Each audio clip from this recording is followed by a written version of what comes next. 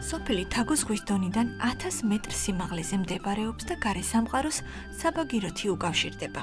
სოფლამდე მისასვლელი სამანქანო გზა დაზიანებულია და ზამთრობით იკეტება.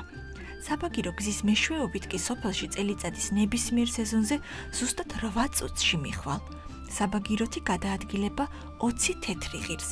სოფელში მცხოვრები 70 ოჯახი მგზავრობასთან ერთად ტვირთსაც საბაგირო გზით ეზიდება. უსაყრდენო საბაგირო, რომლის სიგრძე 1719, ხოლო სიმაღლე 280 მეტრია, ევროპაში მეორე ადგილზეა. ელგუჯა ცეცხლაძე და რუსუდან მახარაძე სოფელ თაგოში 3 ვაჟთან ერთად ცხოვრობენ. სკოლაში მისასვლელად რუსუდანის შვილებთან ერთად ყოველდღიურად ფეხით 3 კილომეტრს გადის. დიდ თოვლობა მათ სოფელში თითქმის 6 თვეს გრძელდება და ამისთვის ოჯახი ყოველთვის სათანადოდ ემზადება. ცხოვრება რთულია მთაში, მაგრამ ვშრომობთ და ყველა კარგად ვცხოვრობთ, ამბობს ოჯახის უფროსი. გია 18 წლისაა და ძმებთან ერთად საოჯახო საქმეებში მშობლებს ხშირად ეხმარება. ის მომავალი მეზღვაურია. დღეს სოფელში 9 წლიანი სკოლა ფუნქციონირებს.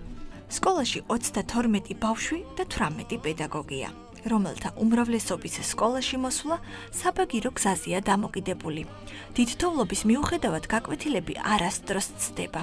ბავშვები შესვენებისას გუნდაობენ და ციგებით სრიალებენ. ძირითადი მოსავლეთა ნაკადი დადის ცენტრალური სოფლიდან, ხოლო 3 და 4 მოსავლეების მიშურებითი დირექცია ყველანაირად ხელს უწყობს, რომ კარგი ბავშვები არის. აჭარაშია, საქართველოში ერთადერთი სოფელი, რომელიც დამოკიდებულია საბაგირო გზაზე. ის შემთხვევი, რა თქმა უნდა, სკოლის მუშაობაც დამოკიდებულია ძალიან ამ საბაგირო გზის მუშაობაზე. 9 მასწავლებელი მყავს ადგილობრივად, 9 მოყვანილი, მოწვეული მასწავლებელი და ბიდან. ისინი ყოველდღიურად დადიან. სხვადასხვა სოფლებიდან, არა მარტო ცენტრიდან. ზოგჯერ გვიანდება, როცა რომ მოვა საბაგირო გზაზე დილის 9 საათზე უნდა წამოვიდეს, რომ 10:30 სკოლაში იყოს და არ დახდება ან შუქი ან გაფუჭდა. შადიე ცეცხლაძე 95 წლისაა. სოფლის უხუცესებებო თაგოში მეზობელი სოფლიდან 18 წლის გამოთხოვდა.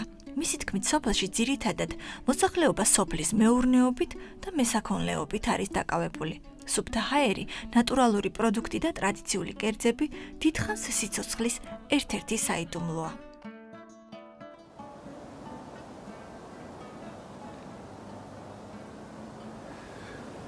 სამოცი კომლივად სოფელში. ძირითადი შემოსავალი არის სიმინდი, კარტოფილი, პომიდორი და ასეთები ლობი. სხვა არაფერი შემოსავალი არა. ცხოვრობთ მაგით.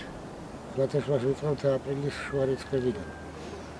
თოვლი გაშრება, იმის მერე ვიწყებთ სამუშაოებს და კარტოფილი შემოსავლიანი ახლა კი არის, მაგრამ ფასი არ აქვს, რა თქინდა.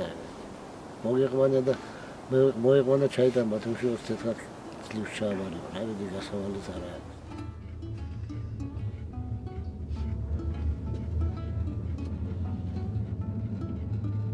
მე მუშაობ 10 წელი.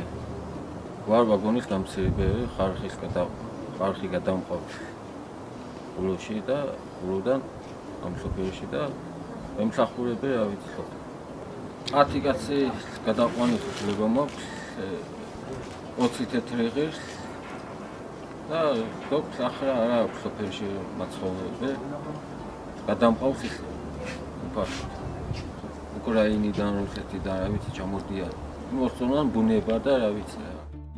სოფელი თაგო ზაფხულობით ტურისტების დიდ ყურადღებას იპყრობს.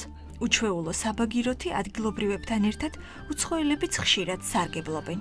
საბაგირო მაღალმთიანი აჭარის ღირსშესანიშნაობების გასაცნობად საუკეთესო საშუალებაა. სამწუხაროდ თაგოში ჯერჯერობით ტურისტული ობიექტები არ შეინიშნება. არადა თითოეული ოჯახისთვის გაჩენილი დამატებითი შემოსავალი სოფლის შენარჩუნებას უფრო მეტად შეძლებს.